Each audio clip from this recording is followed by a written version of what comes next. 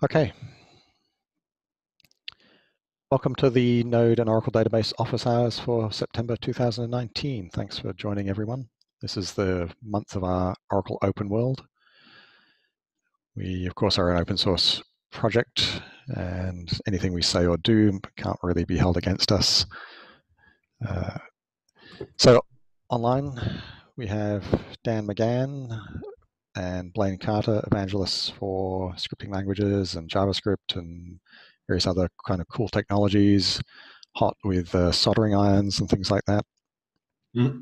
Anthony Tuininga, who's creator and maintainer of the CX Oracle Python driver and has done most of the work recently with the Node Oracle DB driver.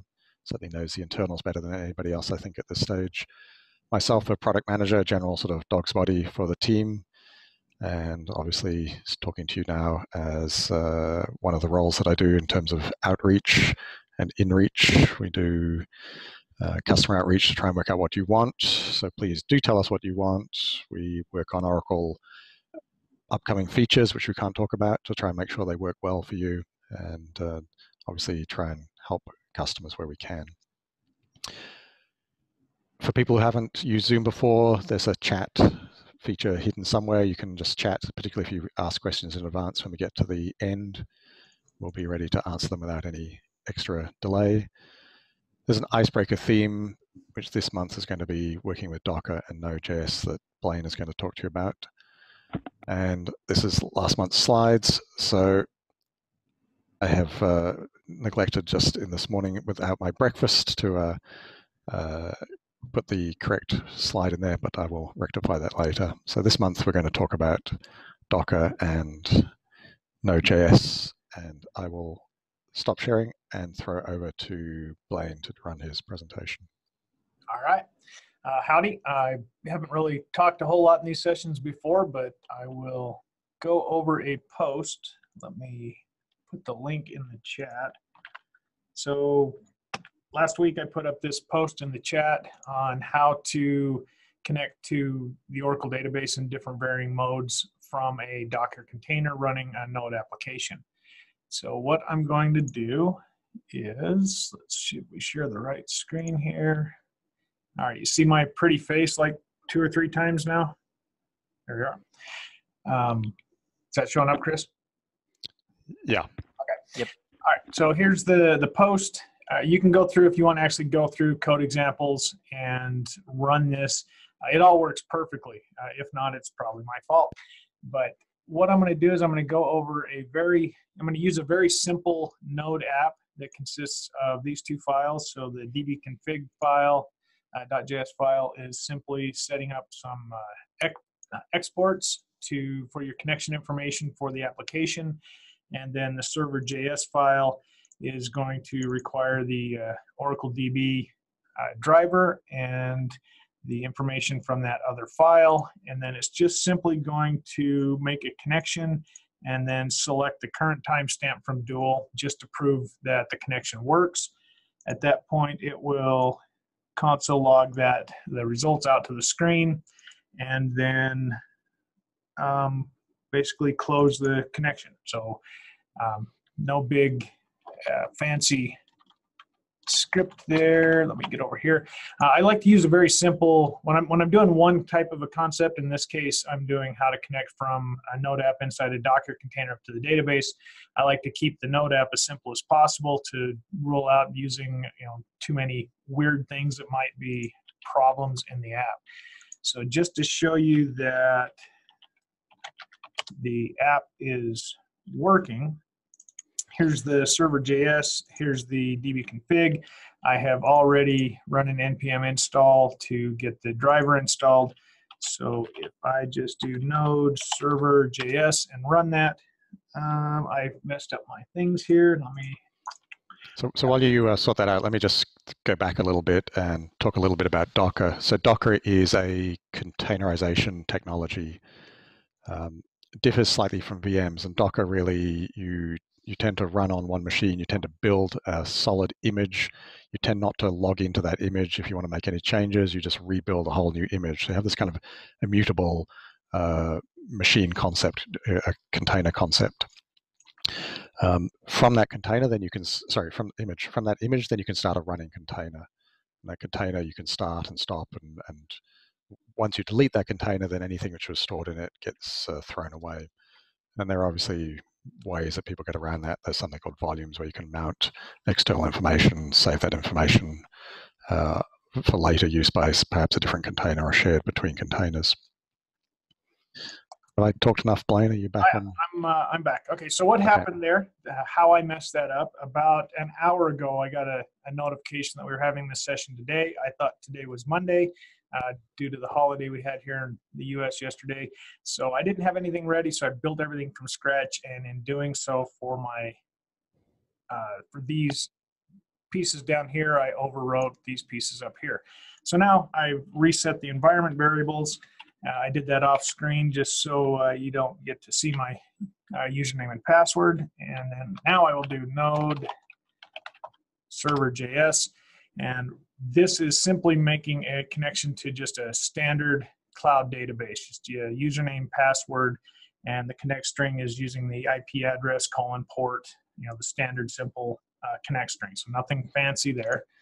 And to be really clear, that's not using Docker at this stage, right? That's right. This is just running the Node app. So I'm just doing node server.js. And then to show you my images minus A, let me show you here. The image, I pre-built the Oracle database, the OracleXE image in a Docker container for the second step of this, mostly because that takes about 40 minutes to go through all of the stuff. And I have a previous post on that website, on that blog, that'll walk you through how to do that if you want to do that. And then as part of that, it pulled down this Oracle Linux container. So these are the only images that are in, or not container, image. These are the only images that are in my system right now. And if I do a Docker ps minus A, you can see that I have my XE database is running in a Docker image in the background. And sorry, had to cough right there. All right, so far that's all I've done is I have the Node app running, and there is the Node app and the DB config. Those are both in the blog post. You can pull those down and run them.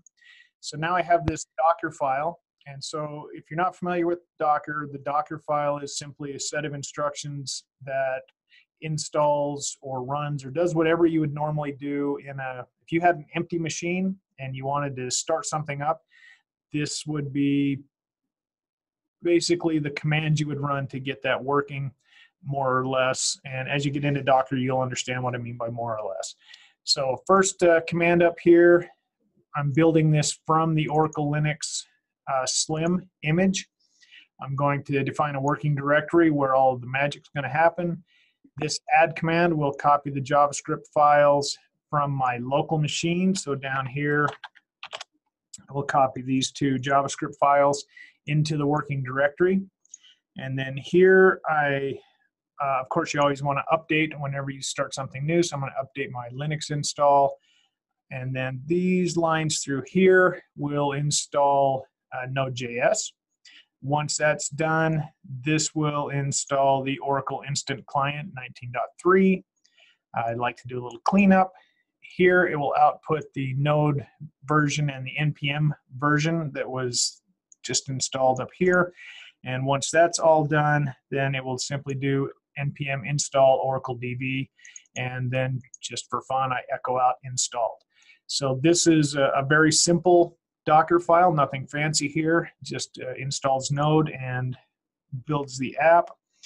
And then down here, when this image gets run in a container, this is the command that it's going to execute. So this will do the same thing that I had just done here with Node server.js. It will do that, but as part of the DB config, it's going to be looking for some environment variables inside the Docker container.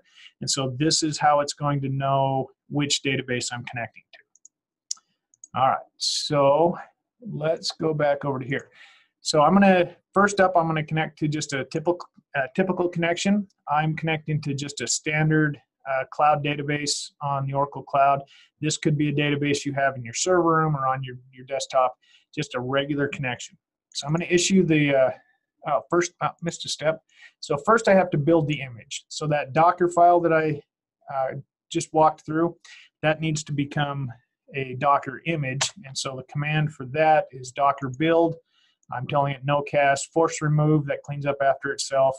And then I'm going to tag this image with the name node_example, and the dot simply means the Docker file is in the same directory as I'm currently executing the command in. And so as that, I'm going to scroll back up here so you can see a little bit what's going on. You can see the output as it went through. It started out with that first line, set the working directory. Down here is where we're doing all of the yum update install.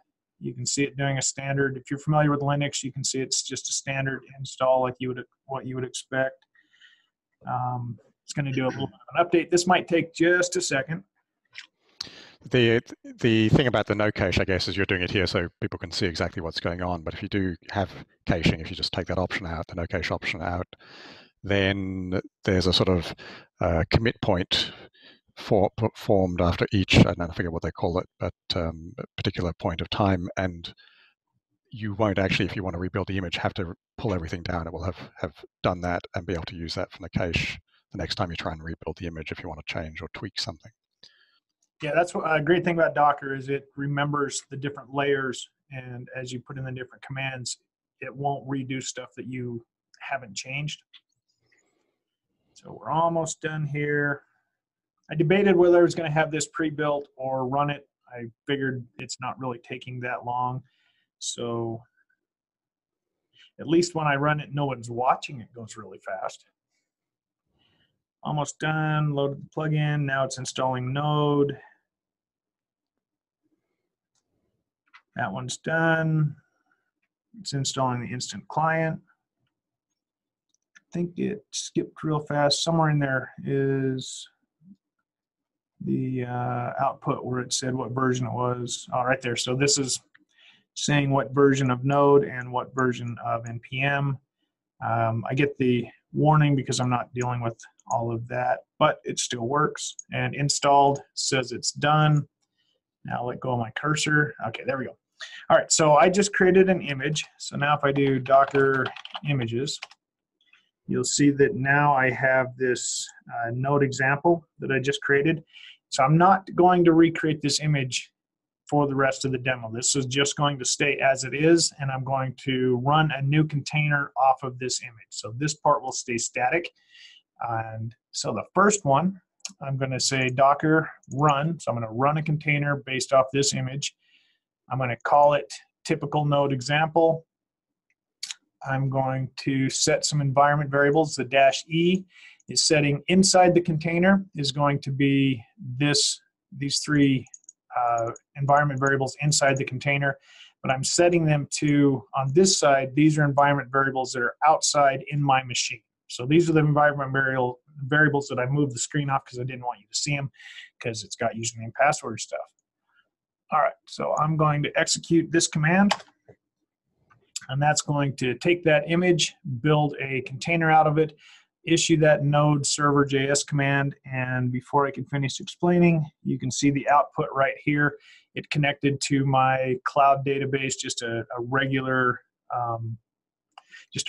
connection. And so let me show you Docker PS. This shows you the containers. No, let me do a -a. PS just shows you the running containers. This one shows you that here's my new container.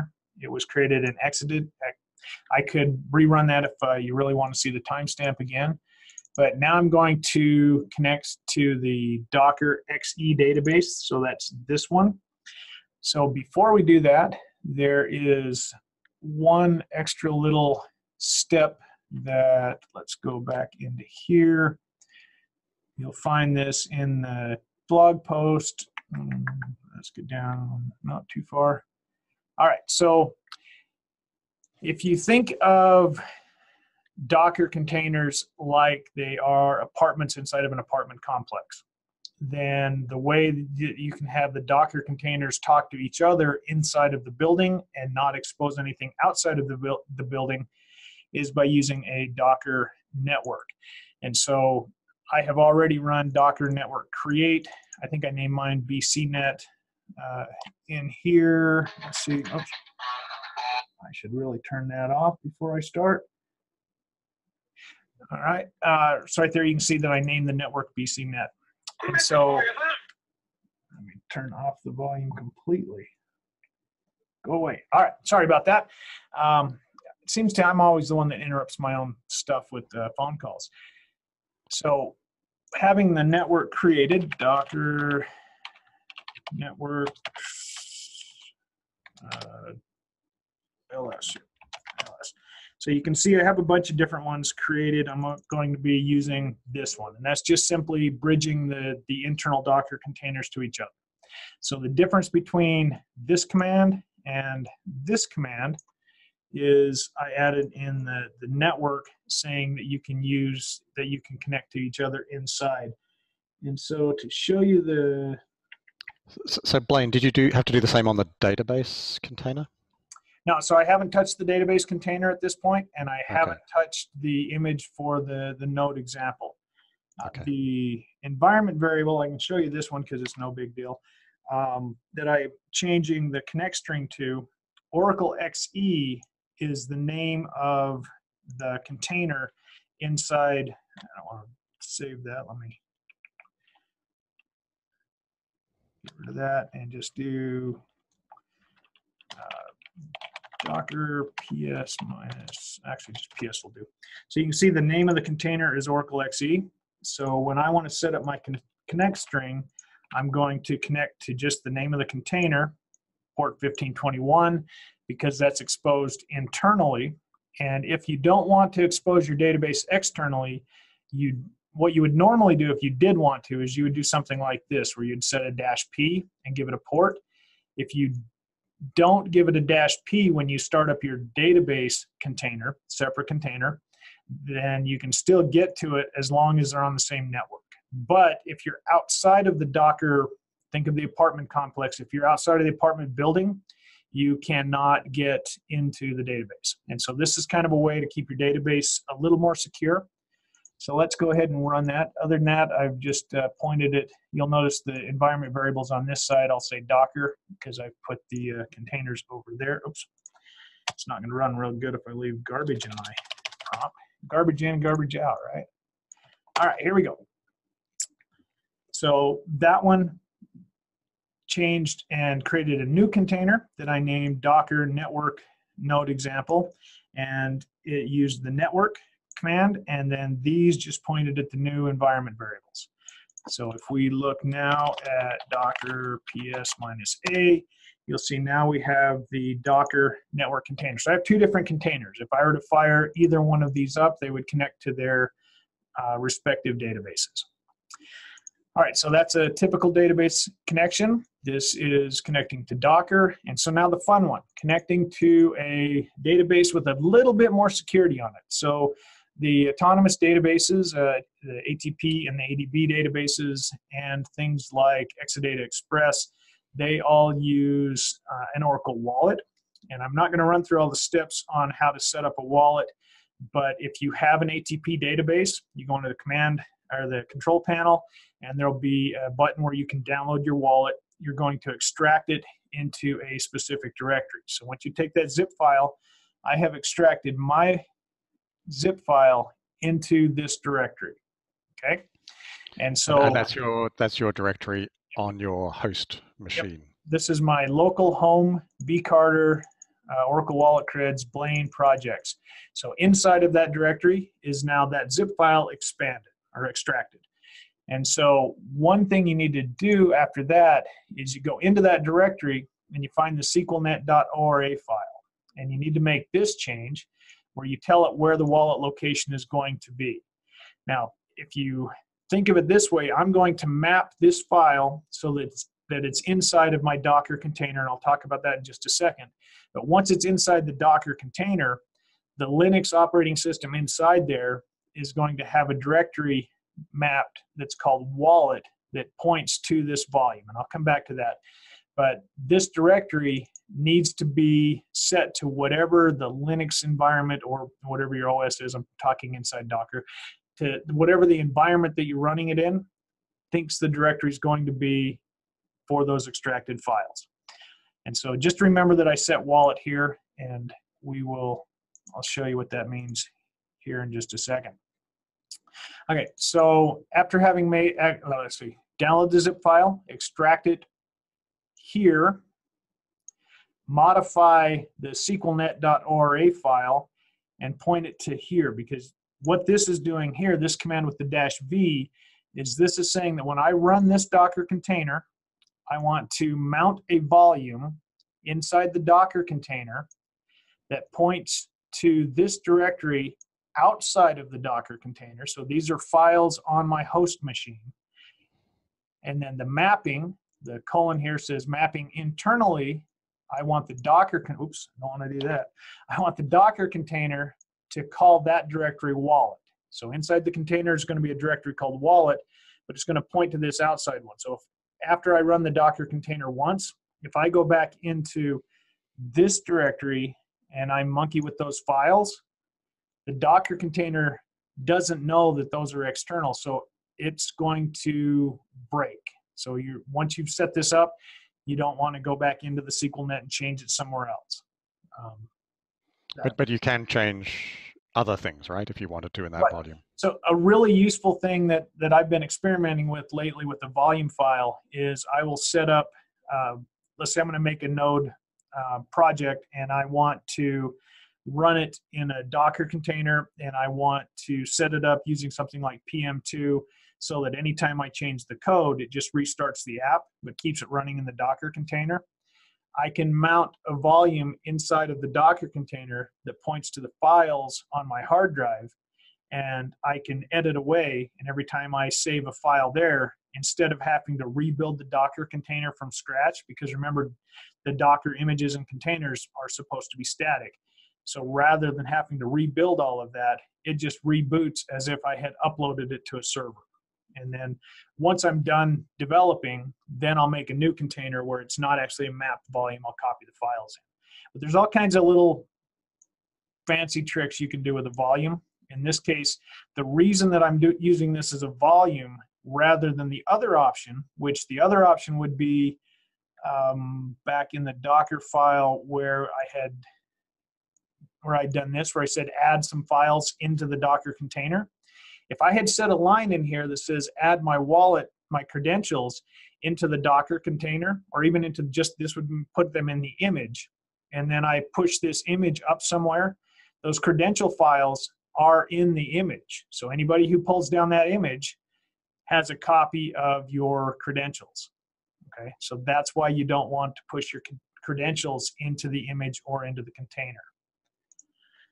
All right, so that was kind of the long-winded explanation of this.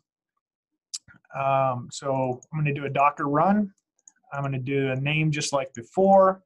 This time I'm mapping a volume called wallet to an external directory where my wallet is. I'm going to set up the same 3 environment variables as I had before.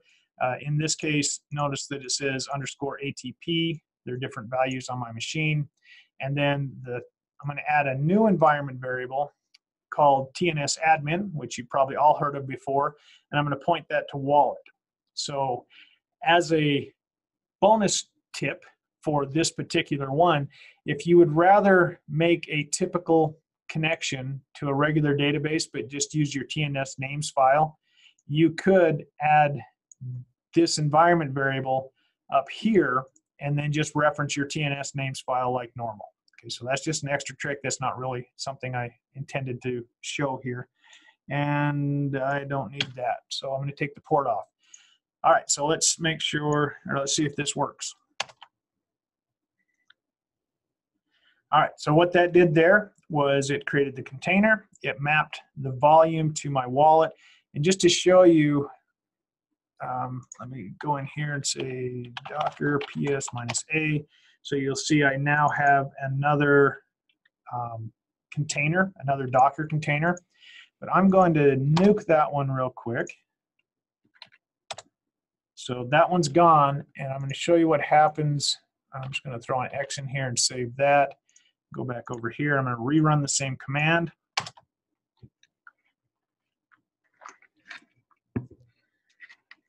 Okay, so that time, remember when I was talking about the SQLnet OracleXE, this directory, voxel, however you say that, doesn't exist inside of the Docker container because I called it wallet. So let's get rid of that failed container. And so if I put the X here now, so it is going to actually create that directory. And update your that wallet. one as well. There we go. Yep. And so I'm going to leave this the same way, and I'm going to change those two. And now when I run it this time, now it works. So let me put all that back so I have it for, all right. Okay, so that's the 3 different ways that I cover in that blog post on how to connect to an Oracle database. Notice that I never rebuilt the app, the original image. I never changed anything in there. I simply modified environment variables. I added a network, and I added a tnsnames, a new environment variable with a volume. So when I'm creating my containers, I don't have to mess with my original Node app. Where this comes in handy is if you're going to deploy, say, to Kubernetes, what you would do, let's go with the hard one. What you would do is you would take that wallet file and extract it into, say, a document storage volume somewhere in your cloud in your cloud account, and then this part right here, however you get to that, this is how you would map. And I'm not an expert on Kubernetes yet. I'm still working on this, but you would map this part of it to that container where you stored your wallet. And then you would set these environment variables, whichever version you're using, you would set those inside of Kubernetes before you spin up the pod. And that way you can deploy the same app in Kubernetes and connect to multiple things without having to change the app. Because whenever you change the app, you run the risk of breaking your code.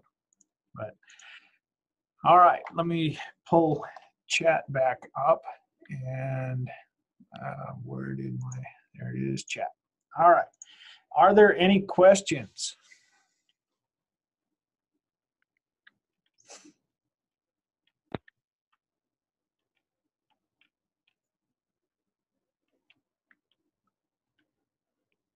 All right, I'm going to go ahead and stop sharing then, and I'll turn it back over to you, Chris. Yeah, let me, sorry, excuse me, let me just show one thing, or a couple of things quickly. One is, I also had a blog post, an older blog post up about some of this with not as much detail as Blaine, but I put one update yesterday based on some user questions. So Blaine and I had originally used the Oracle Linux Slim, Oracle Linux 7 Slim, so Slim being the smallest possible Oracle Linux container. And the Oracle land, we kind of would recommend that because it's the one we test, it's the one we fix the bugs in, all that sort of stuff. But some people do want to use other containers for whatever reasons, and this one's using the Node, the official Node.js project containers, using a particular version of Node.js, and this is the version of the Debian operating system.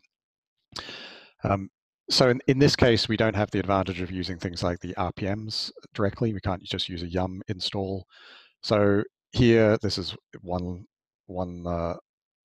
magic line, long line there, just using a straight wget to the URL of the RPM itself, and then running alien because we're in a Debian world and RPMs are not native. So we're converting and installing that RPM, running the script so that the library search path gets updated automatically, as is the case now with 19.3. You no longer have to manually do that. And then a little bit of cleanup afterwards. But that's effectively the way to do it.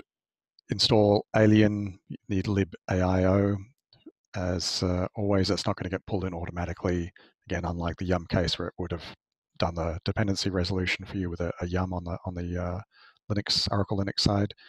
So we manually do that, manually do the wget, but effectively it's the same as Blaine did. So that's up there on my post if you care about that.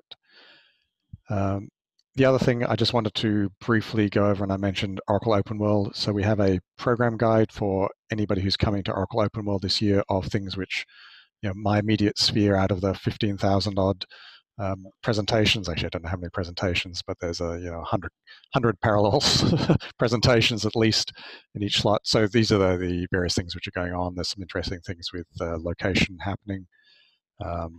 Python and Node, great things for working with spatial data features. Dan is running a lab somewhere on Node APIs. Unfortunately, some of that clashes with some of our other sessions, but we'll certainly be in attendance where we can. And we're also running a Python hands-on lab for people who want to do some contrasting and comparing. And if that URL at the top is a little too hard for you to read, just copy this one, tiny URL appdev OOW19 is the shorthand way to get to it. Maybe drop that in chat. I could drop that in chat. It's the new technology, gosh. And I better send that to everyone and not just to Dan. So anyway, that's in chat now. But certainly if you're at Open World, we'll have a demo booth as well down in the demo hall area. Come and say hello. So with that, you see I've updated the slide. With that, if anybody doesn't have any questions, I haven't seen anything. Do we want to call it a day? Sounds good to me. If you come up with questions later on what I covered, comments are open on that blog post. Post them there, and I will do my best to answer. So thanks everyone for attending this month's office hours. We will probably talk to you in October. Bye. See ya. Bye-bye.